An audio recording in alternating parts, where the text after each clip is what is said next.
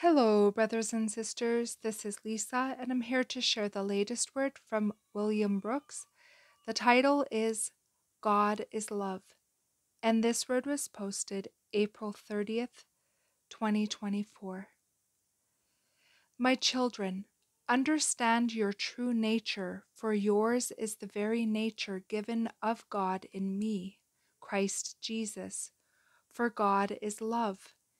Yet God's love is not the same as man's love, in the same way that God's ways are not man's ways either.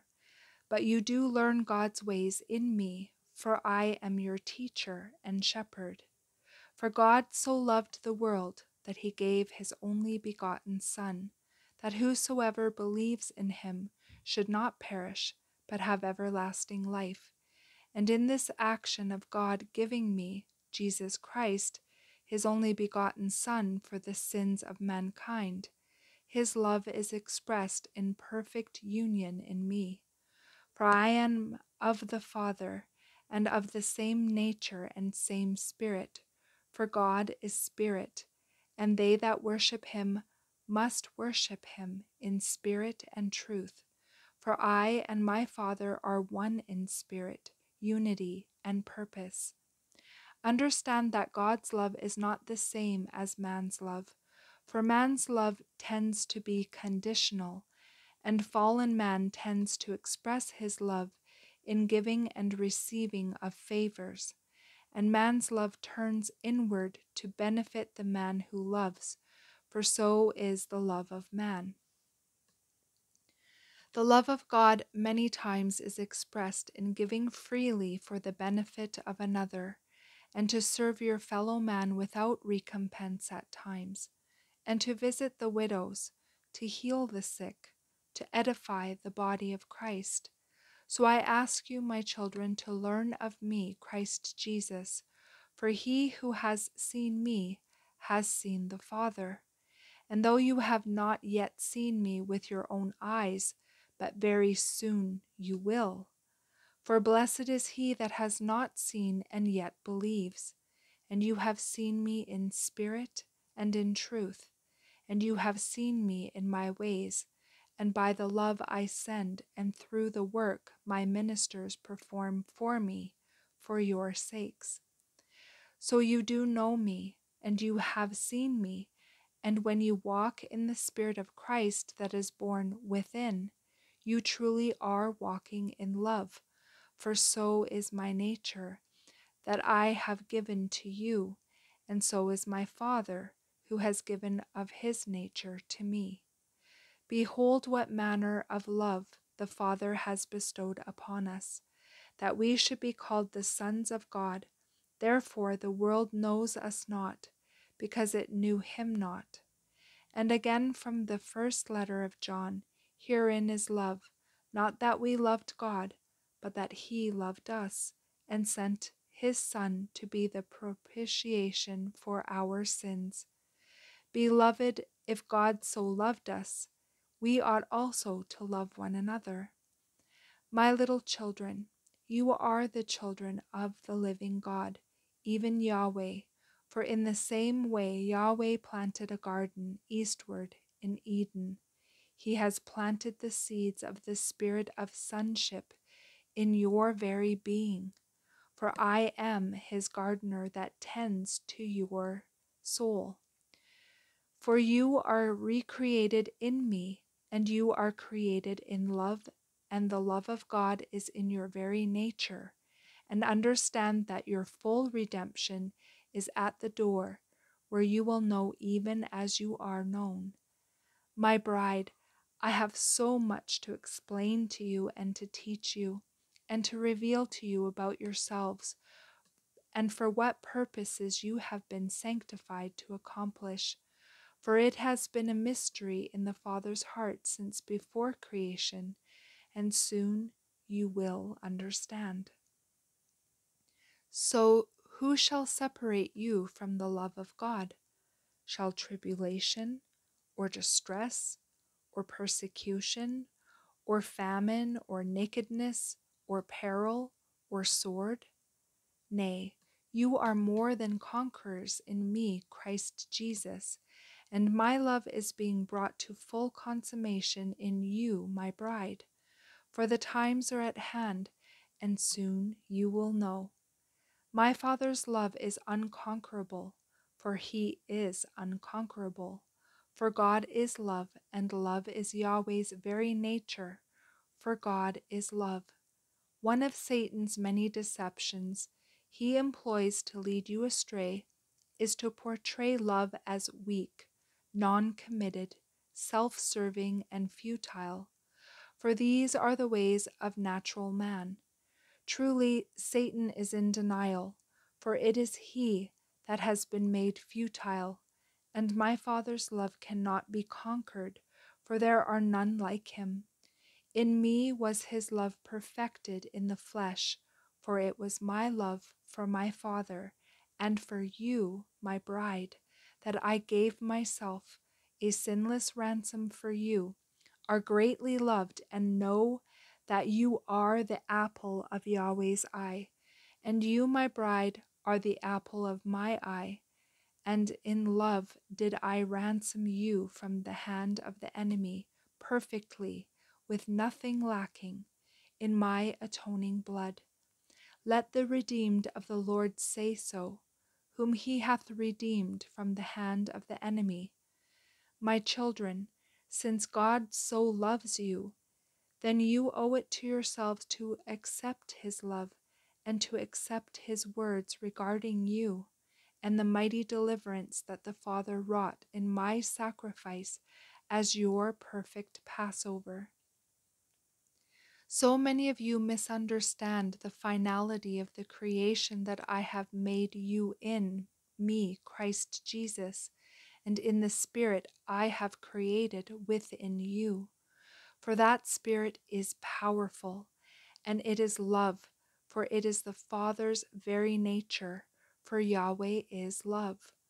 Behold, greater love hath no man than this, that a man lay down his life for his friends. And I did lay down my life for my friends, and in so doing I have made you my brothers, and I have made you sons of God. Behold, what love the Father hath given to us, that we should be called the sons of God. For this cause this world knows you not, because it knows not him. Hear my words that I gave John in his first epistle, and hear them well. Yahweh has granted the highest favor for you against the accuser and against those who condemn you, and he has made their accusations baseless against you, for you have been purchased in my sinless blood, and you are acquitted of all charges in my atoning work. Have you not read what I told the Romans these many jubilees long past? Who shall lay anything to the charge of God's elect? It is God that justifies. Who is he that condemns? It is Christ that died, yea, rather, that is risen again, who is even at the right hand of God, who also makes intercession for us. Have you not heard the testimony of Hebrews, where their voice witnesses of my unchanging priesthood? Wherefore he is able also to save them to the uttermost, that come unto God by him, seeing he ever lives to make intercession for them. Hear these words, and let them sink into the very core of your being, and hear the voice I gave to the Roman Church, for he hath made him to be sin for us, who knew no sin, that we might be made the righteousness of God in him. Are these words too wonderful for you? Will you allow yourselves to understand, or will you stop your ears in your worthless traditions and the worthless false testimonies you hold to, given by worthless false prophets designed to lead you astray? Is it too hard of a thing to accept that you have been made the righteousness of God in me, Christ Jesus? I need you to get really quiet in your mind and heart and let my voice calm your spirit and hear my words.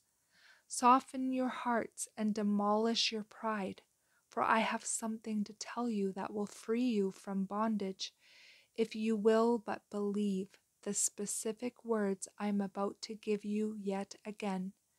For the voice of the Romans speaks to you as you read. So read and understand, and in understanding, accept the truth of your standing in me, Christ Jesus. And my words are these: There is therefore now no condemnation to them which are in Christ Jesus, who walk not after the flesh, but after the Spirit. For the law of the Spirit of life in Christ Jesus hath made me free from the law of sin and death. Don't let your eyes glance at the words, but read each of them slowly and with faith. Faith in me, for I have spoken these words over you, my children, and I, Christ Jesus, have freed you from all condemnation in me. Do you not understand that you have been made the righteousness of God? Understand me and hear my voice, and give attention to my words. Who is he that condemns you? It is Christ that died, yea, rather that is risen again, who is even at the right hand of God, who also makes intercession for us. My children, I didn't call you to myself in righteousness and true holiness to condemn you. And you have to understand the truth. You have no right to condemn yourselves, and so many of you do. And your lives are tormented over this self-loathing that the enemy has put on you. Allow me to break these false chains of the enemy and hear my words and believe them, for they are true, and they are written for you that you may be truly free in me. For I have released you from all condemnation, and the enemy and accuser of the brethren is cast down. Now is come salvation and strength and the kingdom of our God and the power of his Christ. For the accuser of our brethren is cast down, which accused them before our God day and night. Understand, my children, that you are righteous, and to condemn yourselves is to disregard my words that the Father has given you. So do not be faithless, but have great trust in my words, for they are true, and no truer testimony has been given. Understand the difference in self-condemnation and my Spirit working in you to convict you of sin. For what did I tell John in his first letter? For if our heart condemn us, God is greater than our heart and knows all things. Beloved, if our heart condemn us not, then have we confidence towards God? Do you not understand that my Spirit that I have created within each of you, my bride, actually convicts you of your sins even after you are born again in me, Christ Jesus your Lord? Have you not read my testimony recorded in the good news of John regarding the Comforter? And when he is come, he will reprove the world of sin and of righteousness and of judgment, of sin because they believe not in me, of righteousness because I go to my Father and ye see me no more, of judgment because the prince of this world is judged. My children, the Comforter convicted you of sin, and you have turned to me, and in the new birth and in the power of the Spirit, I have created within you even that spirit of sonship, even Christ in you, the hope of glory. I have made you the righteousness of God in me. Therefore, you are no longer convicted of sin, but you are convicted of righteousness when you sin, even when you turn to your old ways. For the serpent loves to lead my people astray, and then bring accusation before my Father and before me of his ungodly works, and I am your intercessor. For again, the witness of John in his first epistle speaks on the subject. My little children, these things write I unto you, that you sin not. And if any man sin, we have an advocate with the Father, Jesus Christ, the righteous, and he is the propitiation for our sins, and not for ours only, but also for the sins of the whole world. My children, I am your advocate, and you are righteous in me, and you are righteous forevermore. For righteousness has been birthed in your very nature. So have a tender heart towards me, and I will show your sins and mistakes to you, even your bad habits and your previous evil ways, that you are at times tempted to return. For when your heart convicts you, turn to me and confess your sins, for what saith Scripture?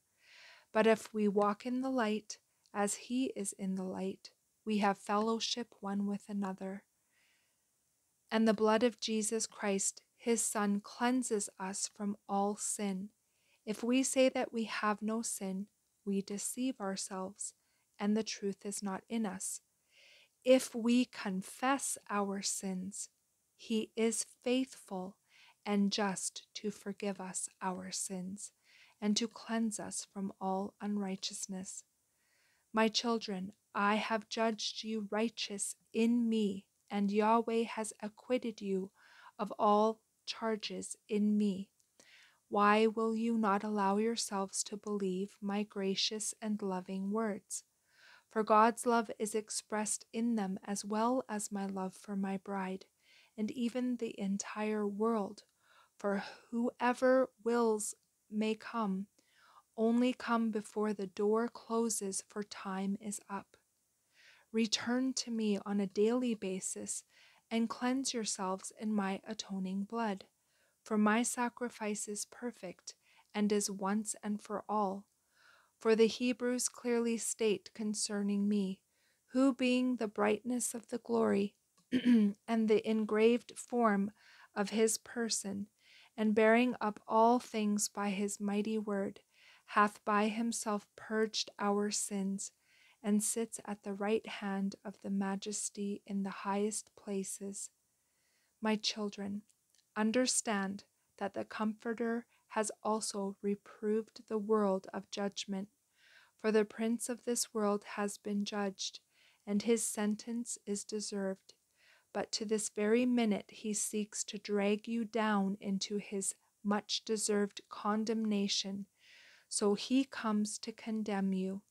So hearken not to his words, and repudiate his lies. My little ones, walk in the love of God in me, Christ Jesus, your Lord. Love the Father and love my by keeping the commandments. For what says 1 John? He that saith, I know him, and keeps not his commandments, is a liar, and the truth is not in him.